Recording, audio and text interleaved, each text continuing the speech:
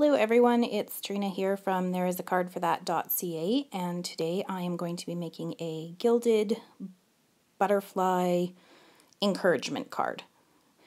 So I'm going to start with a piece of Bristol Smooth, and this is going to be a tall card. The finished card is going to be 9 inches by 4 inches, and I'm just going to prep that with my powder tool. The stamp set for the butterflies I'm going to be using is from Urban Butterflies.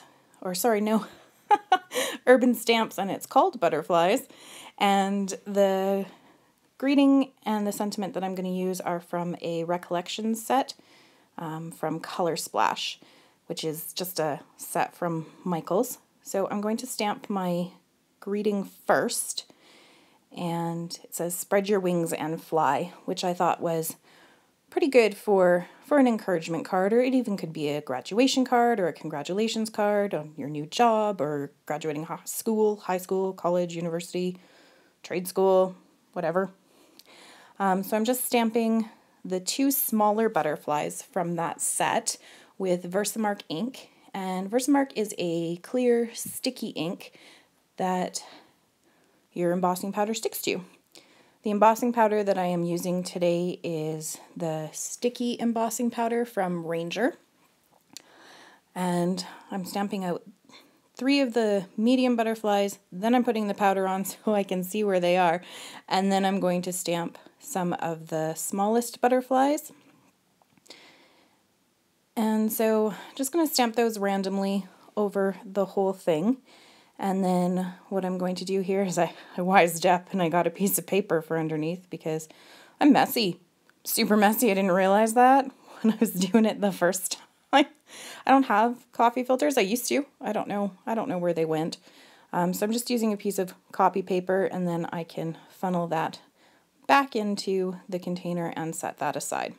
So I'm just going to heat set that. And I found the trick to heat setting the sticky embossing powder is to get your heat gun good and hot, and then as soon as it melts, take the heat off of that because it doesn't stick as well if it's overcooked. So I'm using Radiant Gold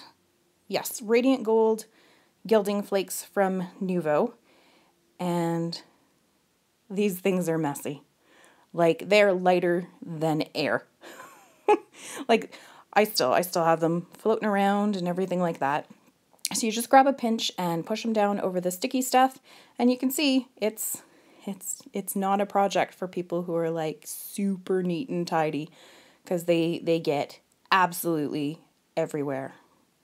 Like, I think I have them stuck to my socks, and I was picking them out of other stamp sets later on, and I don't even know how they got there. For wipe up, I use a dry Swiffer cloth. Just to catch it all. And I find that the no-name brand Swiffer cloth actually works better than the actual Swiffer cloth. And maybe that's because it's a little bit rougher, but either way, saves me a little bit of money. To burnish it down, I'm using a Faber-Castell stencil brush, and I had trimmed the bristles shorter, so the bristles were firmer. So I cut about half of them off, and you just go in little circles over top of the gilding flakes, and it kind of pushes it down into the stickiness, and then you can funnel the rest back in. Like, this container, if you didn't know, you'd think it was empty. Like, they're so light and they get everywhere. I am going to be coloring these with Zig Clean Color Real Brush markers, and the colors that I'm using today are 023 Scarlet Red, 070 Orange, and 052 Bright Yellow.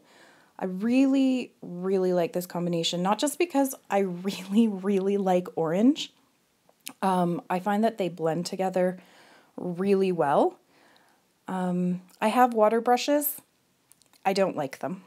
I think I have like 4 or 5 different brands of water brushes, and I don't feel like I have a lot of control. So even though I like the idea of a water brush, I still go back to a paintbrush and water.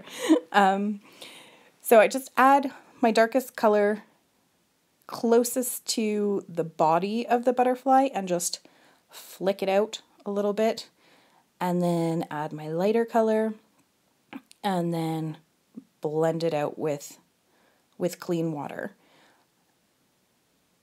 Like, you don't need a lot. You don't need a lot of water at all. So if you start on the area that has not been colored and then kind of pull it out, the water does its job and just pulls it out, and you get this really, really pretty watercolor look over top of it.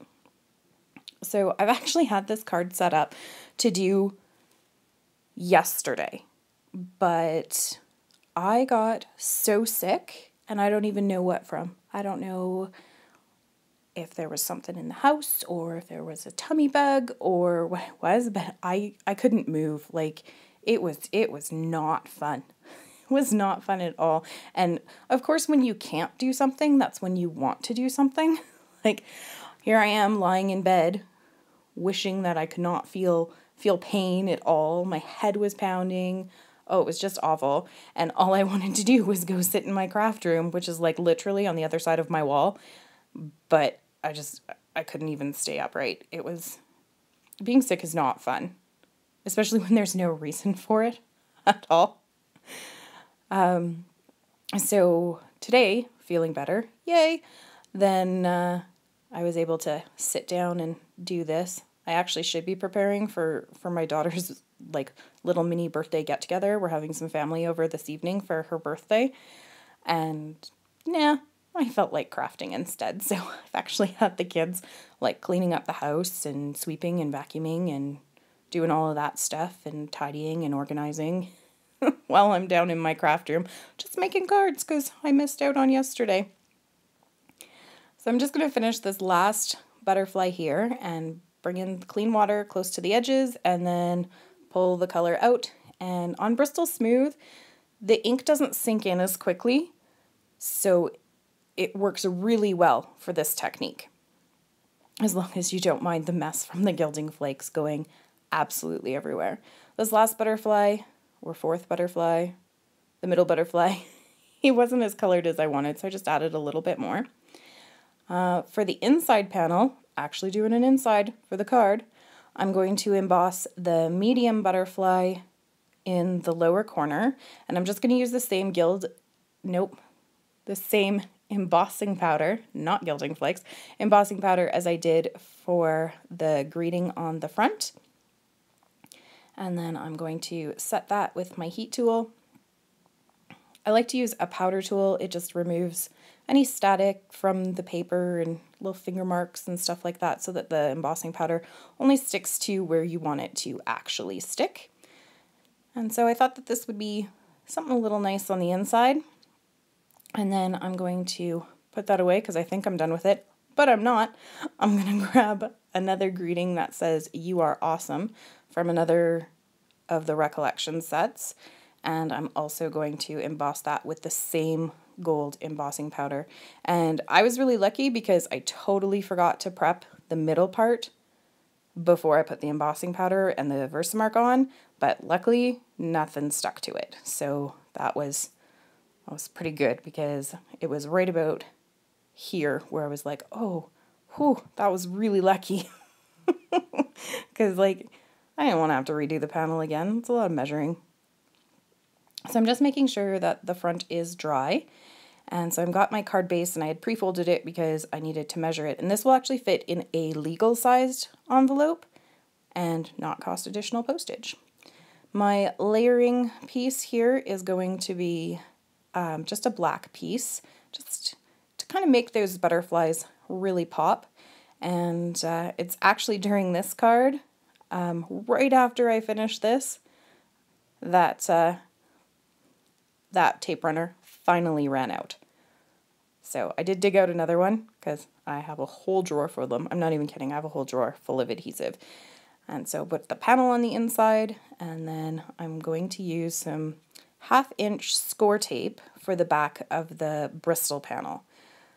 Now I'm using the score tape because when you use water on not watercolor paper, it can warp.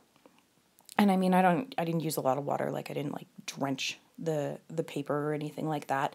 But between the heat embossing and then using the water, Like it won't stay super flat. It just doesn't. So I'm using some super, super strong tape to add that right to the front.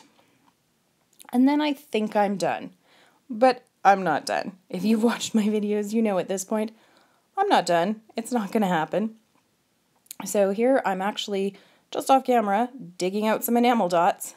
Nope, sequins, sorry. So I'm going to be using the 6mm and 3mm sparkling clear sequins from Pretty Pink Posh.